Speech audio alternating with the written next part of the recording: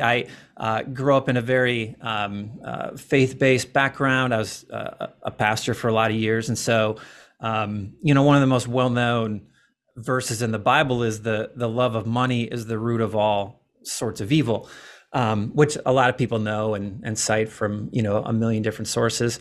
The fascinating thing is that no one thinks they love money. So they hear the thought and agree with it in principle, but it immediately rolls off their back. They're like, oh, that's for so-and-so. That's for someone else. I don't love money.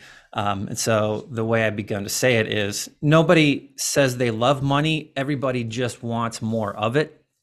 And I think that we can start to see some of the deceptive nature, I think, of wealth and money. So that's a long answer to your question.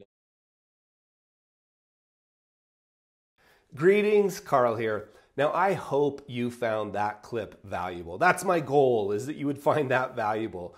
But if you like that, you would absolutely love the entire meeting. You would love being part of the membership because the whole meeting will knock your socks off. Plus, you get the chat with a couple hundred other advisors like you and the 10 to 12 page show notes as a resource. It's amazing, and we do it every month. To get an invite, just click on the link below.